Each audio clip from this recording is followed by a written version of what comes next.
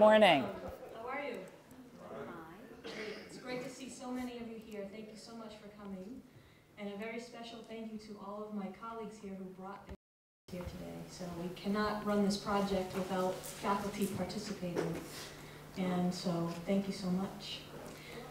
Many of you in the audience, as I'm looking around, probably were just mere glimmers in your parents' eyes way back in this time frame.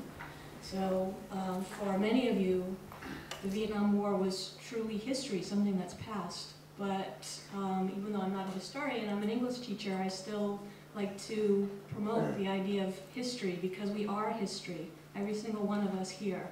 Everything that's ever happened in the world has led to this moment. So you are part of history. And this is something that we all need to know about because, as we know, there's wars going on now. And if we forget what happened in the past, that means we have to keep reliving again and again. So it's just something to think about, especially with the last little snippet of song that just played. Okay, so as some of you may know, the One Book Project is in its third year of operation. I'll be reading this book, Tim O'Brien's The Things They Carried, which is a collection of stories about the Vietnam War. Each year, the committee brings to campus various lectures and events to bring the selected book to life, to draw around it a circle of context, to remind readers, all of us, to remind all of us, that words in books are not meant to lie flat in the covers of these pages, but they are alive, and they relate to every one of us in our daily lives. This morning, on behalf of the One Book Committee, I would like to welcome Professor Maureen Soa. When the committee was planning events last summer, Professor Soa's name came up from many sources as the person we should ask who could put O'Brien's novel into historical context. And a little history about the historian. Besides her 25-year career here at BCC, Professor Soa served in the U.S. Navy for almost 6 years. She was the first woman in naval intelligence since World War II. She is an historian by training with specialties in American history, Native American studies, and modern East Asia. When she's not preparing for her classes, you might find Professor Soa relishing her memories of being a rally car fan, or perhaps working in her garden, or planning her very long drive to BCC from her home in New Hampshire. Now that's dedication. But wherever you find her, it is guaranteed that Professor Maureen Soa will have something very interesting to say, and quite a lot of it, right? Yes. So everyone, please welcome Professor Maureen Soa.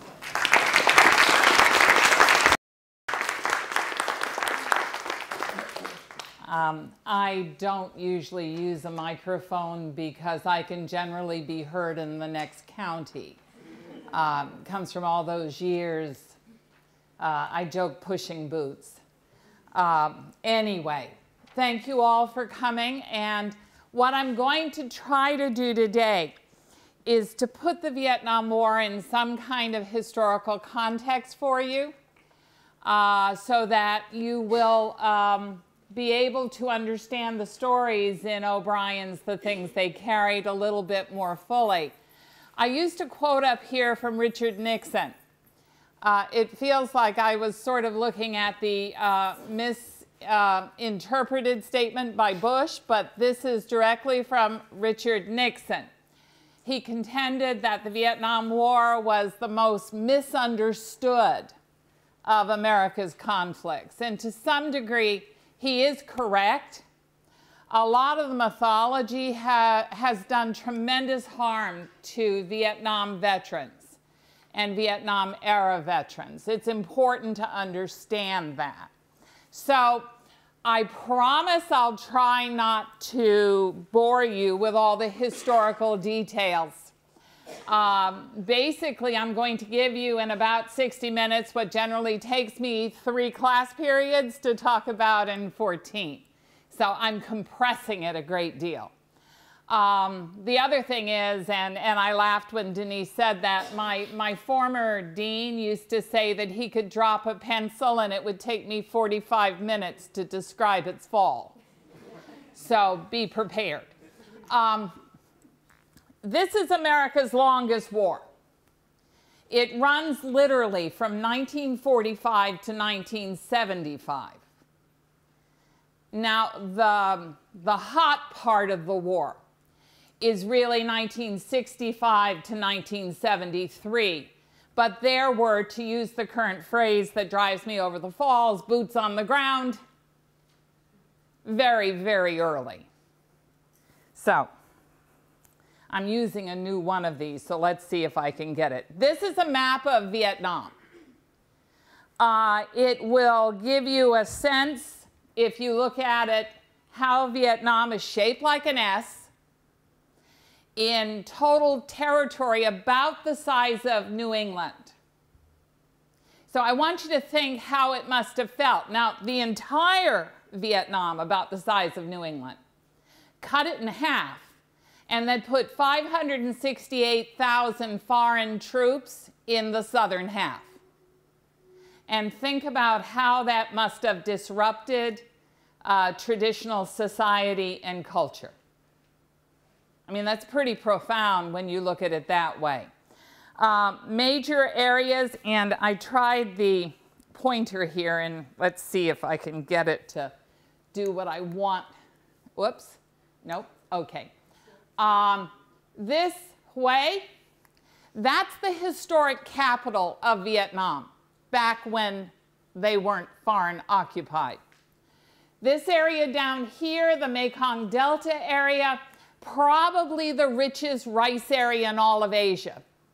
Prior to the Vietnam War, Vietnam was a net exporter of rice. In other words, they fed Asia. After the Vietnam War, they had to import food in. Just right about here. It's not marked on this because this is a current map. It's the 17th parallel. That divided Vietnam in half temporarily. Okay, keep that in mind. Right up here, Da Nang. That is a major area of American presence. That's where we brought our amphibious troops in initially. Down here in what was Saigon was the major port of entry for troops as we rotated them in and out. 365 days from the time your feet touched the tarmac at Tan Son Nhut Airport to the time that the plane lifted off. And all you had to do was stay alive for 365 days. What's interesting is the government learned a lot from this. They learned that putting troops in this type of a rotation destroys unit cohesion. You can see that in O'Brien's book. The new guy, you put the new guy out front because you're not hooked into him yet.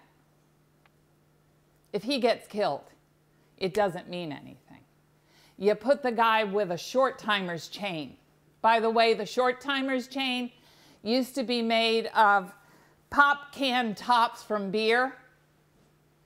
The pop top came off and you linked it in a chain and you wore it on your helmet or on your, I'm trying to think of the proper term. I was about to use a not very nice slang term, but you put it up there on your hat, your cover as it said. Anyway, so. A little background, just so you get a sense of the Vietnamese, because we spend so much time on the American side of this equation, we forget there's another side, and that's the Vietnamese. The last time Vietnam was fully independent was 111 BCE.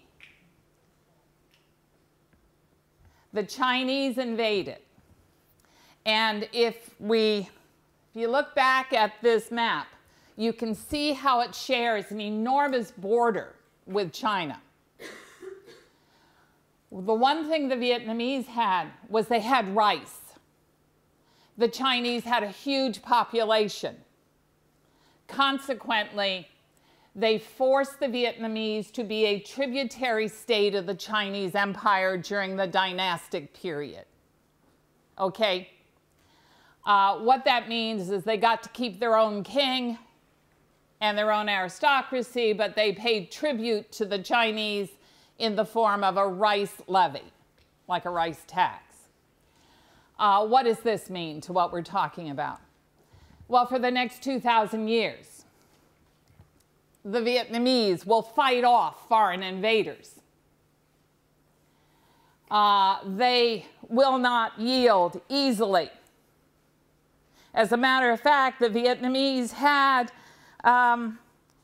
their own Joan of Arc, only they were twin sisters, the Tran sisters, who fought against the Chinese and almost won. The Vietnamese had a nickname by the turn of the 20th century. They were called the Prussians of Asia. They did not deal well with foreign invaders, and we should have paid attention because they worked really hard to throw them out. The French moved in 1954. It took the French until, 1854.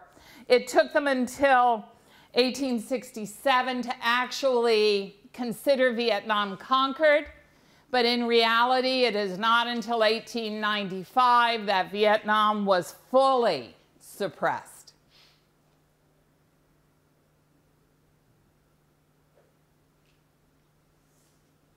The Japanese conquer Southeast Asia, Vietnam in particular, in 1940. So what should you take away from this? That the Vietnamese have fought their conquerors throughout their history. They have fought foreign invaders. The Vietnamese, under Ho Chi Minh, that's not his real name, by the way. He was called occasionally Ly Doc, the freedom fighter. Ho Chi Minh was a name he took to highlight his quest for Vietnamese independence. There's a whole bunch of background here that I could give you to say we had a chance in 1918 at Versailles to help the Vietnamese, but Woodrow Wilson didn't want to.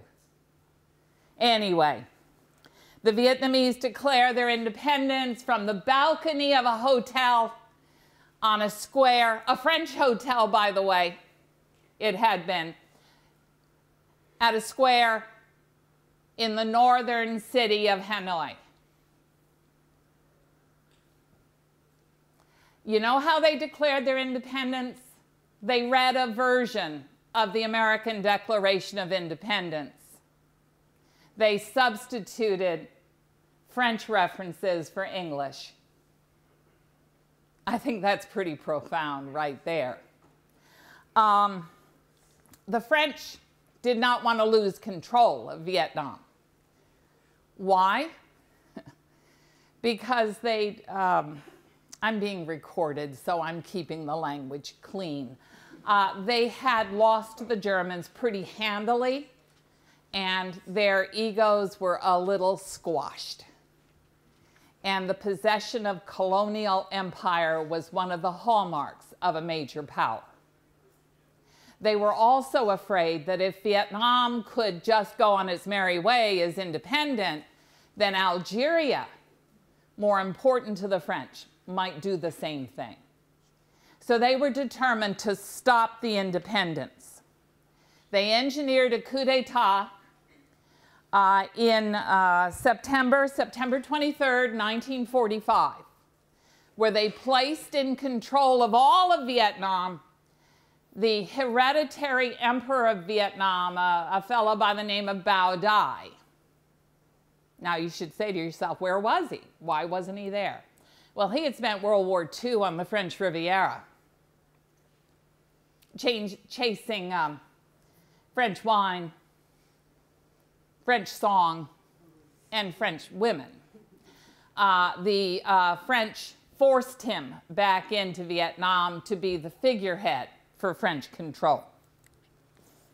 So you have the French-supported Vietnamese government under Bao Dai. It is accidental that the seat of power is in the South, because that's where the French were strongest. Why? That's where the Michelin rubber plantations were. Vietnamese had a saying that Michelin rubber was so strong because the trees were watered with the blood of Vietnamese peasants. So the French power's in the south. Ho Chi Minh, it's accidental that his power is in the north, but that's how it shook out. So, phase one of American involvement. The French seek American help in 1945. Our initial assistance is covert, secret. We give money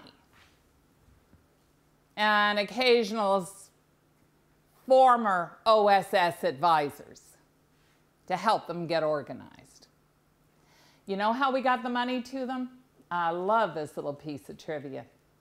We funneled it through the Marshall Plan. So the next time you hear about how wonderful the Marshall Plan is, understand that it was also used as the camel's nose in the tent in Vietnam. Initially, so 1945 to June of 1950, it's just money and a little secret advisors.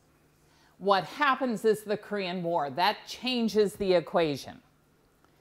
American leaders see the action in Korea and by extension in Vietnam as the advance of communism around the world. And God knows we've got to stop those commies.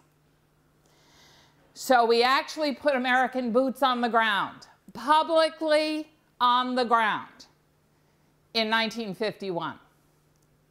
250 Air Force mechanics, whose purpose it was to keep the Vietnamese Army Air Force in the air. But they're Americans, and a target is pretty much on their back. There are some injuries early on, no deaths yet. The end of phase one comes when the French are defeated miserably in Dien Bien Phu. Dien Bien Phu was a mountain valley in the northwest of northern Vietnam.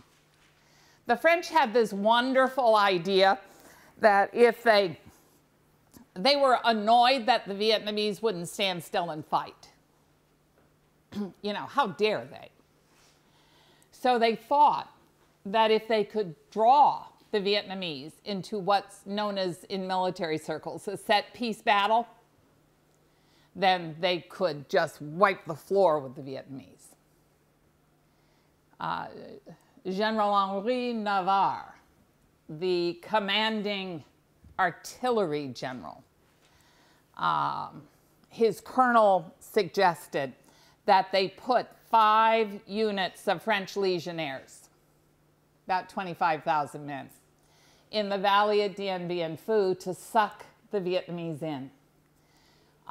Because then we could pound them from the air, we will beat them on the ground, they are just Vietnamese. Well, you put troops in the valley, folks, what do you have to worry about? Who said high ground? Thank you, sir, high ground. And the French said, well, it's a lot of high ground. The Vietnamese will never get artillery up there. It's too high, it's too hard, it's a jungle. So the Vietnamese took their artillery apart, hauled them up the mountainside, hollowed out the side of the mountain, covered them, put them back together, and March of 1954 began to shoot French fish in a barrel. By the time May rolled around, by the way, they had stuck them in caves, so the French vaunted Air Force could not nail them. Whoever has, that's a nice little sound. Mine is reveille, by the way. When it goes off in the bedroom, my husband bolts straight up and he says, one of these days that's going to get you killed. But it does wake me up. Old habits die hard. Anyway, Only 10,000 left alive, 5,000 seriously wounded. By the time they are walked out of Dien Bien Phu to Hanoi, there's only a little over 5,000 alive. The French say, that's it, we're out of here.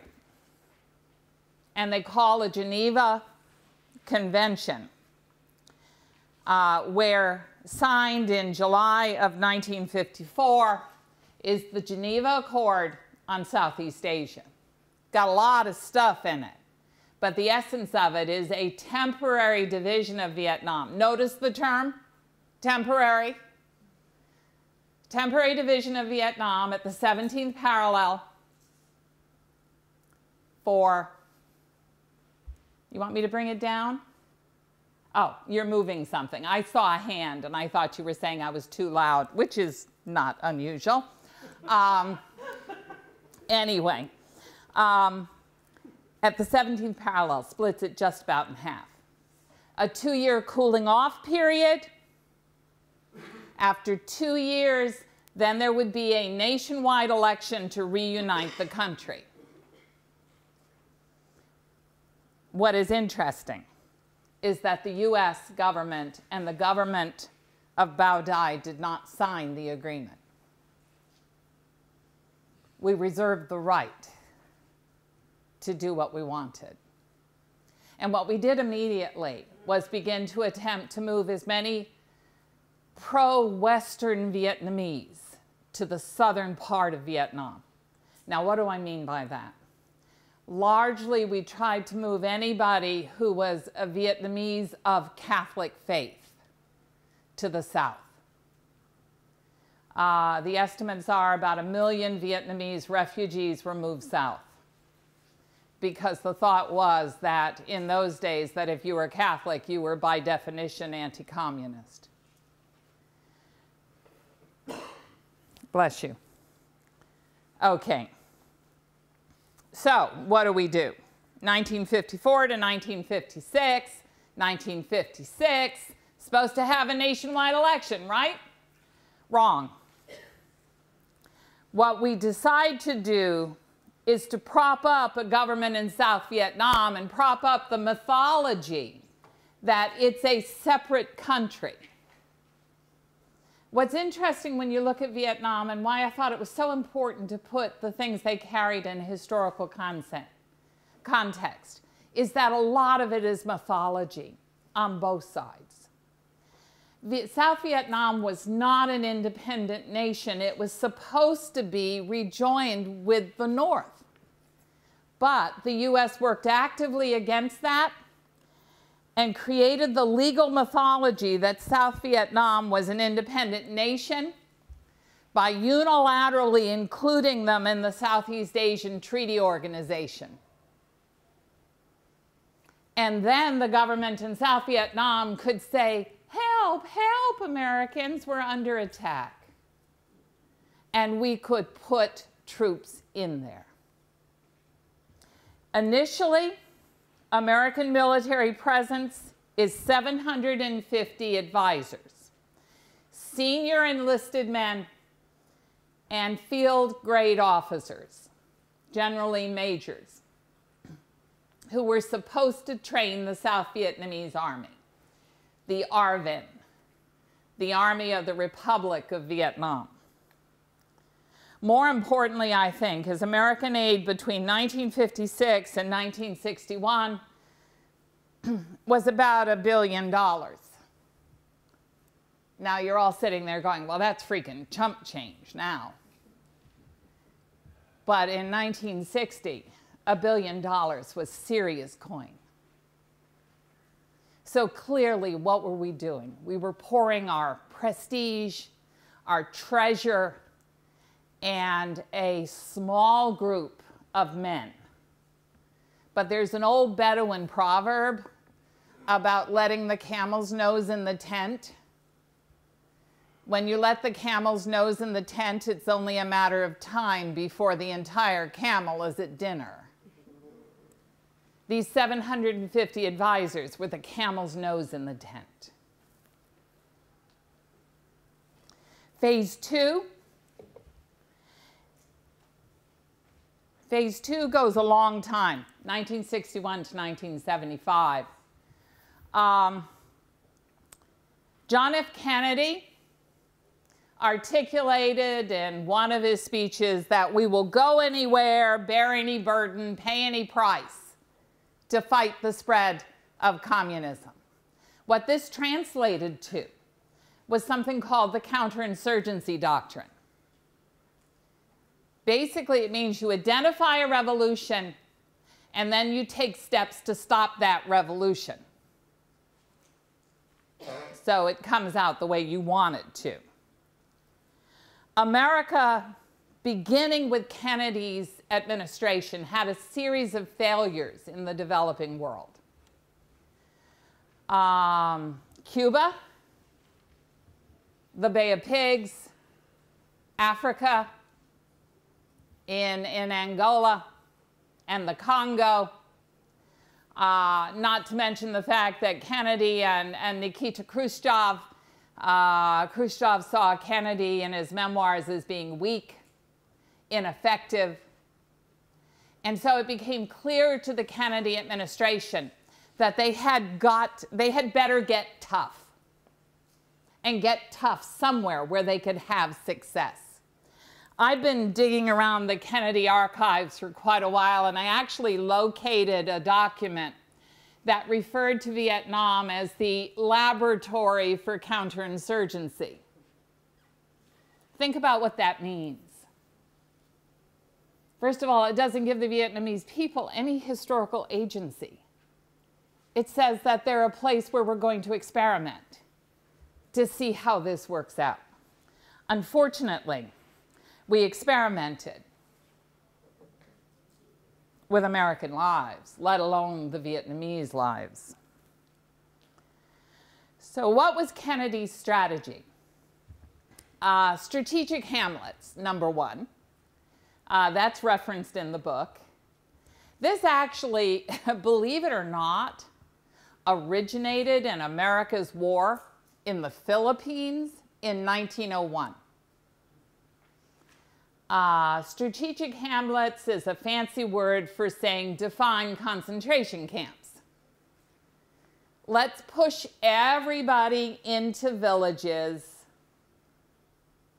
define that village as secured or strategic, and if you are outside of that village after dark or before dusk, you are in a free fire zone, and your ass, frankly, is grass.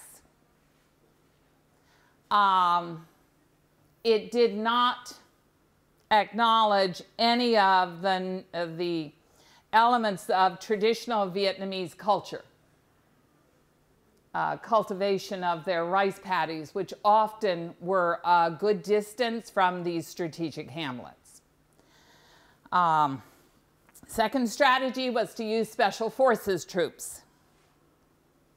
The Green Beret. The Green Beret were created, elevated is probably a better word because they already existed. But they were made public by Kennedy as his special force. Generally, there were 10 men in a unit. They were cross-trained in both warfare and what was called pacification. In other words, medical, community affairs, things like that. The thinking being that if we could win their hearts and minds, then we could win this war. One person said, if we win their hearts and minds, their asses will follow. And last but not least was the use of U.S. helicopters. Helicopters had just entered into military use during the Korean War, and they were largely medevac. But with advances in aeronautics and other aspects of helicopters, the thinking was that helicopters could be used as light infantry insertion, that you could put ground pounders into a place, have them fight a war, pull them back out by helicopter and take them back for a hot shower, hot meal. Can you think of the emotional dislocation for troops to be in the jungle, fighting a war one minute, be pulled out by helicopter the next, given a bud, a steak, a hot shower, and then told maybe in a couple of days you're going back out? It was a real problem. The South Vietnamese government, which we supported, was becoming increasingly repressive. South Vietnam was about 85% Buddhist, and a type of Buddhism that was distinctive to the Southeast Asian area.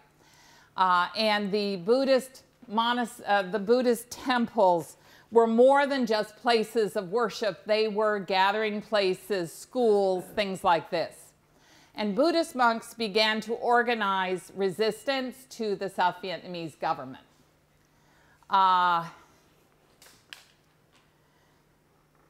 One elderly Buddhist bonze was motored up to an intersection in April of 1963, lit himself on fire as a protest.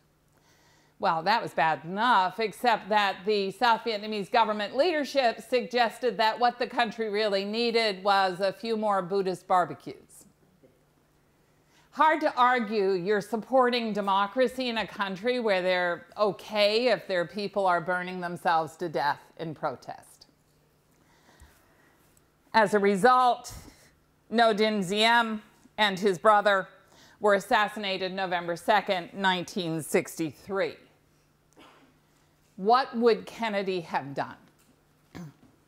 We don't know, because Kennedy's dead 3 weeks later. Pro-Kennedy historians argue he was on the cusp of pulling troops out. I'm actually not so sure. Maybe after he was reelected in November 1964, he would have, but I'm not so sure, because he doesn't change his advisors.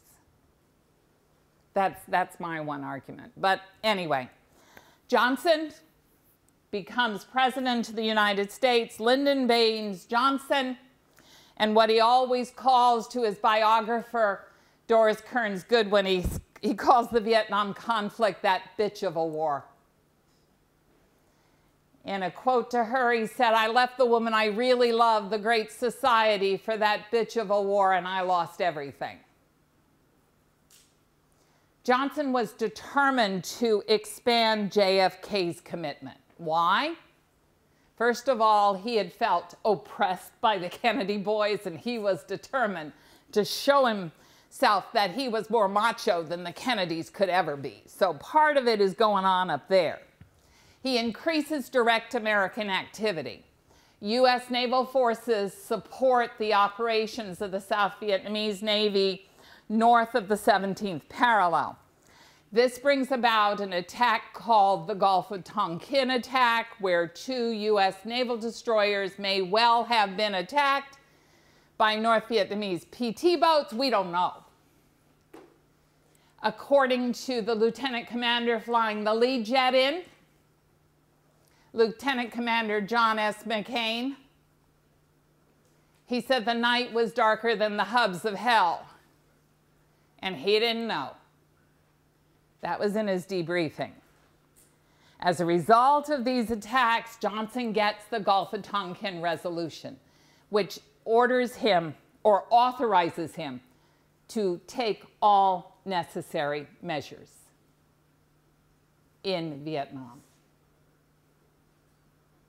It's a blank check, folks. Chairman of the Senate Foreign Relations Committee, William J. Fulbright, said it was a little like grandma's night dress. It covered everything.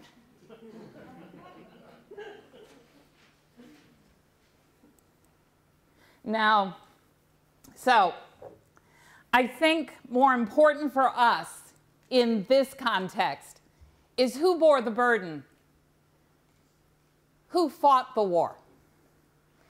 9.7%, so almost 10% of the generation who came to age during the Vietnam conflict, during the height of it, from 1964 to 1975, fought in Vietnam.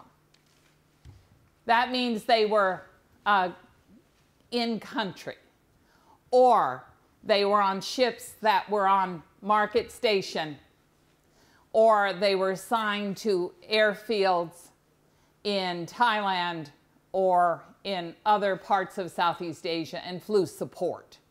So about 10%. I thought what we'd do is go through the myths a little bit. One of the myths is the majority of Vietnamese, American Vietnam soldiers were drafted. It's not true. 66% were volunteers. Now, I had somebody, by the way, these stats all come out of a Defense Department report.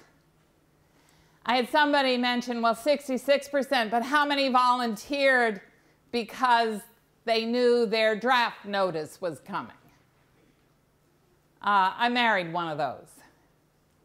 He got his greetings letter, and rather than serve in green in the jungle, he wanted someplace he knew would have a hot shower periodically. So he joined the Navy. Perhaps some because of the draft. But remember, folks, the draft, where it was based solely on deferment, that meant, I'm looking around here at some of you young men, as long as you kept your grades up each semester to 2.0, you received a 2S deferment. That meant each semester, gentlemen, if you had a bad semester, tough noogies. You were reported to your local draft board. Nixon changes that in 1969. Early 1969, Nixon went to a lottery system where your birth date was given a number.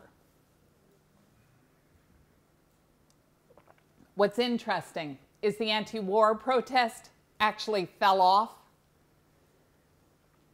because all of a sudden people knew if their number was high, chances are they weren't going. So, of these volunteers, 70% of those killed in action were actually defined as volunteers. So while the draft feels bad to think about it, it's not the reality. The other myth was that a disproportionate number of American blacks were killed in the Vietnam War. This is not correct. It probably is more likely if the Defense Department shook out their stats by socioeconomic status. It might be more interesting because this is a working man's war. But in reality, 86% who died were Caucasian. 12.5% were black. 1.2% were other races. What's interesting is the 12.5% African American is exactly the percentage that they were in the population at this time. So it's not disproportionate. Why do we feel it is? Why has this myth taken hold? I respectfully suggest it's Hollywood. When Hollywood does history, it occasionally feeds the myth. The myth was that the war was fought by the poor and uneducated. The reality was that 79% had a high school education or better. Now, the Defense Department says this was the best educated armed forces of the United States ever sent into combat, and they are probably correct. The average educational level of troops during World War II was 6th grade, because that's when you could leave school. Was it 6th grade? Why do they have a high school education or better? Bless you. The U.S. military decided it wanted men and women with a high school education or better unless they had exceptional skills. So I think that stat might be skewed just a tiny bit. I'd have been more interested in where they were from. Were they from blue-collar, working-class families with a high school education or what? Another myth is that PTSD is more severe among Vietnam vets. Not true. Reality is the condition has been called different names in different wars, but it's always existed. It probably is more severe in the first 5 years they return. But after that, PTSD does not rise up and destroy them. The myth, the crazed, drug-using Vietnam vet, you know, the one you see in the Hollywood movies all the time. The reality is less than 0.5% of Vietnam veterans are in prison.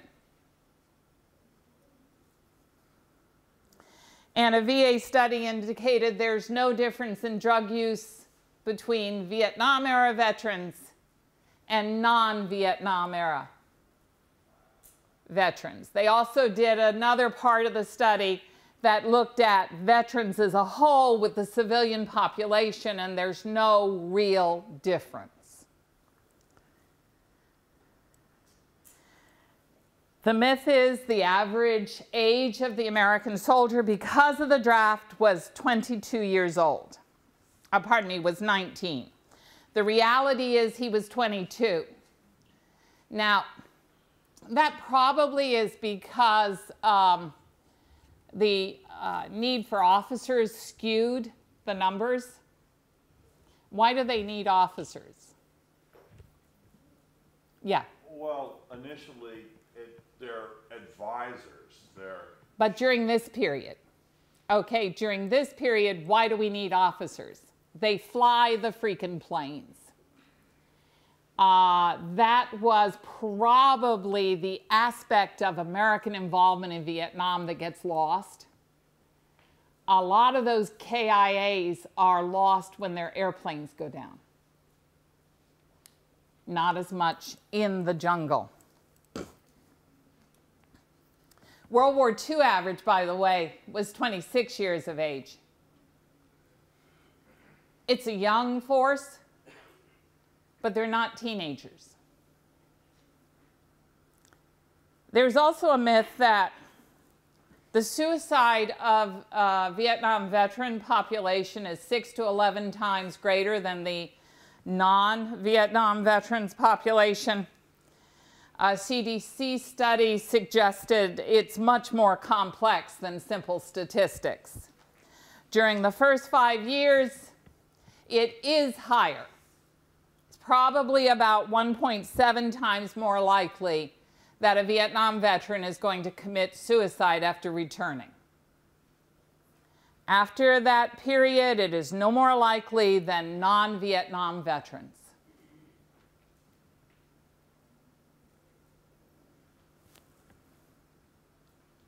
So, why go through all this?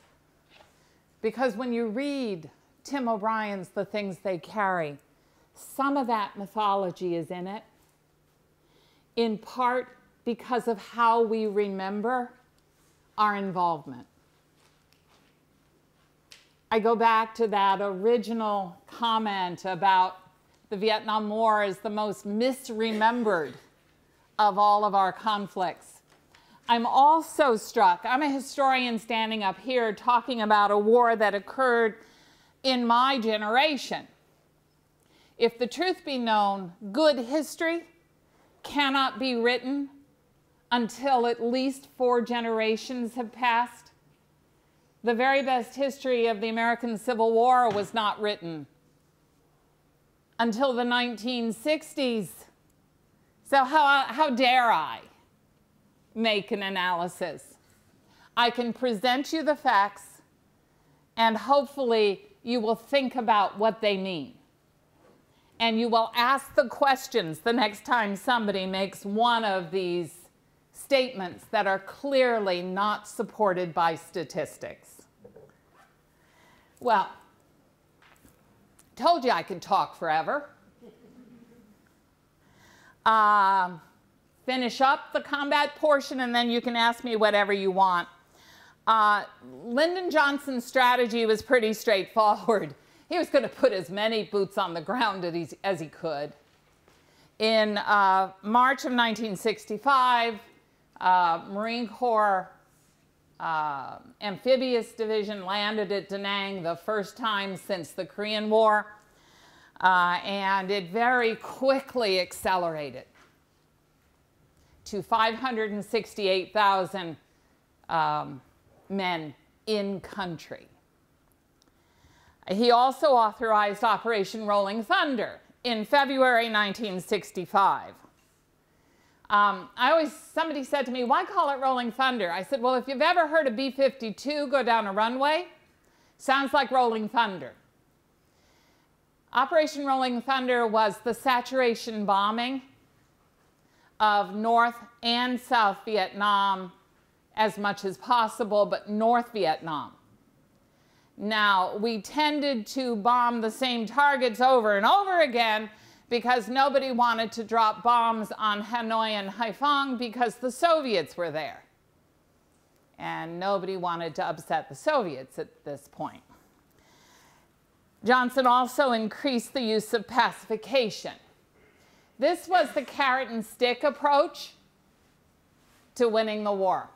The stick was search and destroy. Bye. No problem. Search and destroy meant you went into villages, you looked for VC and NVA, and even if you didn't find them, you burned the village because you denied them sanctuary. The carrot part was to offer to rebuild it after you'd burned it. The Tet Offensive forced a decision on Lyndon Johnson January 31st, 1968, after telling the American people that the light was at the end of the tunnel. He forgot to mention that light was the train that was about to run him over. The Tet Offensive was a full-fledged North Vietnamese army attack on southern points. They lost. We won. But as a North Vietnamese colonel said in Paris, when an American said, "We never lost a battle," and he said, "What difference does that make?" In other words, we had sold the American people that we were winning, and we clearly were not. The My Lai massacre on the 16th of March, 1968, convinced Johnson that there was no way out. So he announced to the American people on March 31st, 1968, that he would not seek nor would he accept his party's nomination for the presidency, and that he would spend the rest of his time in office seeking a peaceful conclusion to Vietnam. Talks opened in Paris on May 13th, 1968, and they immediately deadlocked over the shape of the table. They eventually decided on what looked like a donut, where there was no head or foot or side. It was just a big round circle, and everybody took notes in the center. LBJ ordered a bombing halt on 31st of October 1968. Oh my Lord. Almost, what, 45 years ago, give or take, 43. He ordered a complete bombing halt. A projection indicates that had the halt been earlier, Hubert Humphrey may have won the election and defeated Nixon, but Nixon won. Turkey Dick won. He had campaigned on a secret plan to end the war, and when people asked him, what was that secret plan? He said, it's a secret. His secret plan was pretty simple. Part of it was secret. It was the secret bombing of Cambodia. The military called this, it was called Operation Menu. Breakfast, lunch, dinner, and snack, depending on the size of the bombing run. A year before, we actually invaded the Parrot Beak. He also authorized Vietnamization, which was a callous estimate that the American people would not oppose the war if we didn't have men on the ground.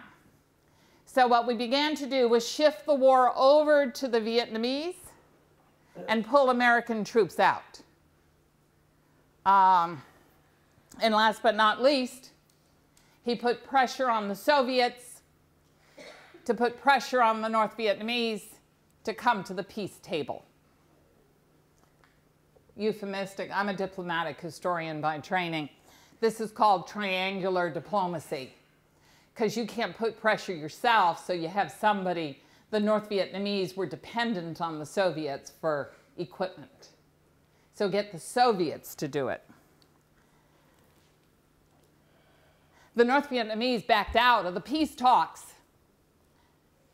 Nixon operated on a principle called the madman theory of war. Convince the other guy you're just crazy enough to push the button. Hanoi and Haiphong had been safe from American bombings until the Christmas bombings. Nixon ordered a saturation bombing. The North Vietnamese came back to the table and signed the armistice agreement. On January 23rd, 1973.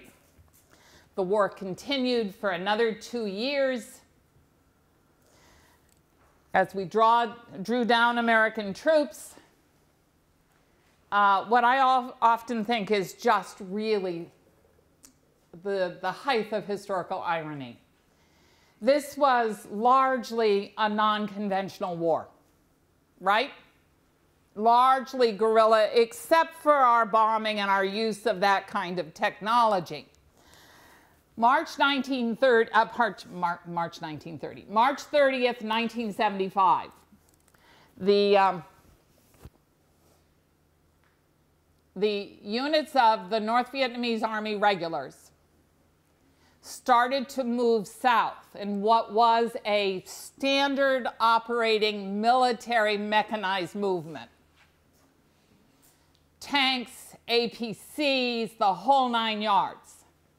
And moving south across the 17th parallel, refugees running in front of them blocked the road.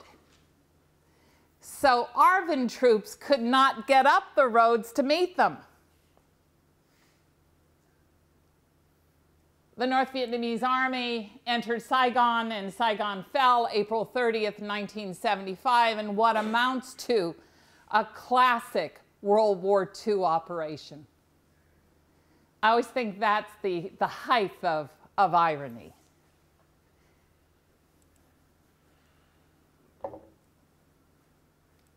And that, she said, is that. Does anybody, are you tired? All that stuff, there is a ton more. Does anybody have any questions or? Yes? A point on the 19-year-olds. I heard 19-year-olds was the mode age, and to me that would make more sense than average, considering the draft. Well, because there were more 19-year-olds than any other age You mean that was, but if you looked at the average, that function, that took the older and the younger. Youngest people to die in Vietnam, there were 3 16-year-olds who put their age up. And there was one 62-year-old who died. The 16-year-olds put their age up. In other words, they faked documents because they wanted to join. You cannot even join at 16, even with a parent's signature. So they had to have lied. Back then, you needed to have your parents. Yeah, you for 17, you needed a. You still do, actually. But that's a good point. I think it's important, though, that we look at the average. Yeah. What was the average age of the pilot then? Average age of the pilots were 24. That gave them training time, which was minimal, which was interesting. Yeah. Some were older still.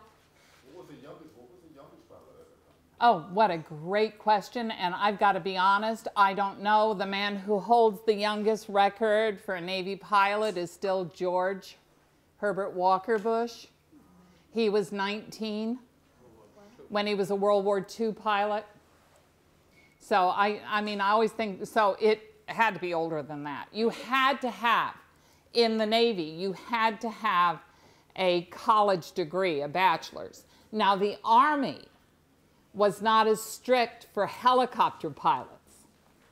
You could become a helicopter pilot without a college degree. And when did that end? When would you say that, like the classification now, I know that it's a lot different than that, but when did it end so that that little loophole was, today, I mean, you need more than that. Yeah.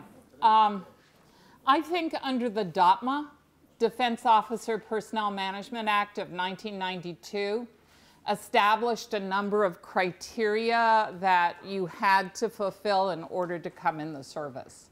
It also changed the retirement benefit plan. It changed educational plans. It did a whole bunch of stuff. It also allowed women to stay on active duty pregnant. DOTMA did, which I think was a step forward, but that's just me. If you spend $50,000 to clear me, you should not have thrown my ass out. But anyway, any other questions? I just think it's really interesting. Yes, sir. The Vietnamese written alphabet seems to be the Roman alphabet highly accented. Cambodian, I see an alphabet of their own, and of course Chinese. So is it just that Vietnam only got a written alphabet at the time the Europeans were getting there? I think what happened with the Vietnamese written alphabet is that it's a function of transliteration. Okay, yeah, the French imposed a simplification on the Vietnamese for their alphabet. Their alphabet is similar to the Chinese in that it was in the beginning pictographic. In other words, it's English is a language based on syllables, okay, and sound. Many Asian alphabets are based upon tonal inflection, and the symbol is a pictographic symbol. It symbolizes something. And there are things called free radicals that alter the picture. I mean, I don't have anything to write on up here, unfortunately, but it's a great question. And what's happened over time is that the Asian languages have been simplified because of the need to do business in the global marketplace. Yes? So, Maureen, you spent a lot of time talking about these amazingly complex factors. Yes. That were this braid that led to what we see in the movies or in history books, et cetera, as the Vietnam experience. And probably just as many complex factors have led to current wars going on in Iraq and Afghanistan. Yet, in our media or in our government, all of these things are hidden behind these little slogans. freedom is not free. You're either with us or you're with the terrorists. Things that, all these complex things that are pushed down into these tiny slogans. Can you talk about why that happens and what it does to a culture that goes to war or does either supports or does not support? Woodrow Wilson, when he took this country to World War I, said, leading a democracy to war is something that we really need to think seriously about, because to get a democracy to agree to war, you have to demonize the other guy. And then once you've done that, it's like letting the genie out of the bottle. Anybody having connections to those groups are then suspect. Why do I think it gets bottled in slogans and phrases? You folks need to understand, and I did not do as much as I should have done on this, but the anti-war movement was largely coming out of college campuses. And it was coming out of college campuses because it was their ass on the line. They were afraid of the draft. Once the draft shifted to a lottery system, the anti-war movement diffused. You need to understand that the #1 song on the billboards was The Green Beret by Sadler. Now, people aren't going to buy that song unless they support what it says, right? So there was a sense that if my government says we're over there to defeat communism, better we fight it over there than at the Golden Gate. That's part of what we see going on now, is no one wants another 9/11. So you can sell going to war by arguing that if we do it over there, we won't have to do it here. My problem is that I don't think the burden is shared sufficiently, but that's just me. There's a whole field in military specialty now called public affairs officers that are trained in how to package information properly.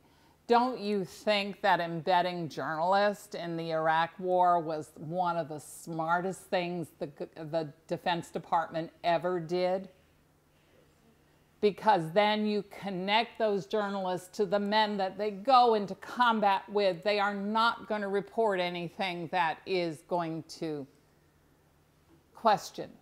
Well, there's a comment that when we fought the war in Vietnam, there was everything that we saw on television, with national television that we watched at that time, was programmed all over the world. And so everything that we were getting ready to do, every plan that we had, every strategy that we were doing, was being programmed, was being sent all over the world, including to Vietnam itself. So our own strategy, I mean, our own plans, our own secret missions, were not really secret. Well, I would argue that there were a lot of secret missions that never made the nightly news. I'm thinking of Operation Daniel Boone in Cambodia and some other things, okay? The problem was, I think, with the nightly newscast is that it desensitizes you, the American people, to what's going on. And when you see continual violence, then you are desensitized to the idea of the fact that war is ugly. War causes horrible wounds. And I must tell you folks, I volunteer at a local veterans hospital up at White River Junction, Vermont. And I crochet. You know, it's kind of geeky, but I do. And I donate Afghans. And the wounds that you see with these young men and women is horrific. And they are surviving the battlefield because our medical advances on the battlefield are so good now. I don't know the answer, but I did just deliver an Afghan to a young man with half his head missing. Half of his brain hemisphere was gone. He survived, and they're thinking they're going to be able to rebuild his skull. I was talking to his mother. But think about that. And I also, and I don't know if you guys watch it, but you know, the Wounded Warriors Project and stuff like this where they're asking for donations. It really makes me angry because our government ought to be there. These guys shouldn't have to go begging for help, getting a job, getting physical therapy, depending on the kindness of strangers to help them. The government sent them over there. They should be helped, but that's me on my soapbox, so please forgive me punching an old veteran. Yes, sir, Mr. Peter. Well, two very different questions. By the way, when you talk about, the gentleman was talking about the media, Yes. there was a comment regarding Walter Cronkite Yes. and how when his... He said when we lost Walter, when Walter Cronkite turned against the war, Johnson said, when we have lost Walter Cronkite, we have lost the American people. All right, two very different questions. Yes. In relation to the media, there are, and again, I think with the students, there are numerous films that have come out post-Vietnam. Yes. Are there any films for them, and I've seen many of them, worth watching? That's the first question. Oh. I got a couple of favorites. Yeah, well, that's what I'm... I love Go Tell the Spartans. It's not widely viewed, but it looks at Vietnam before Da Nang, when it really is largely an agency war with Green Beret and others, and how we got trapped in there. I love a film called Gardens of Stone. That's a military reference to a military cemetery. They are gardens of stone. And it's a remarkable film that sort of, it's not war. For God's sake, don't watch Apocalypse Now. Okay, that's Francis Ford Coppola's LSD-driven vision of what Vietnam should be. The other one, Platoon? no, Platoon's Stone. Full Metal Jacket, thank you. We Are Soldiers Once and Young. I would recommend the book first, okay? The movie is really quite remarkable. And it's worth a look at it because it's right at the point where it gets ugly. The first cav has been sent into the Ia Drang Valley, and it's the first combat operation of helicopters.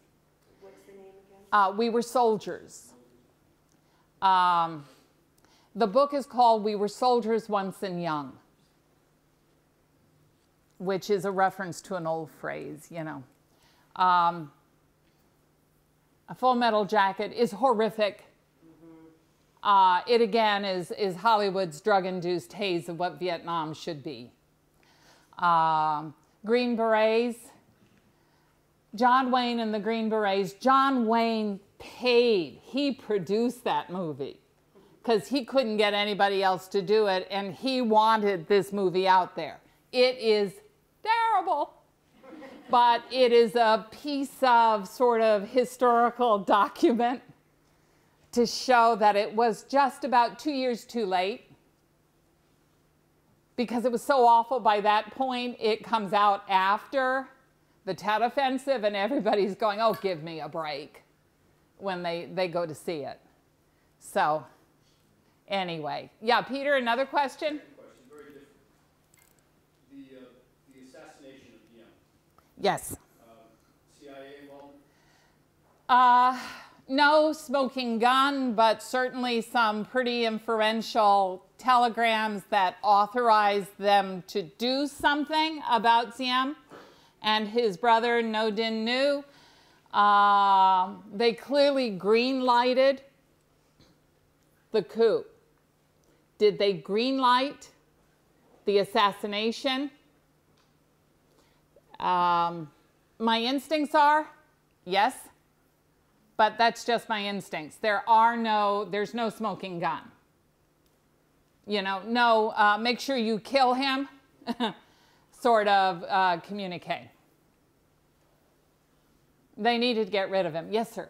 A movie I haven't seen for 30 years, Hearts and Minds. Oh, that's a documentary.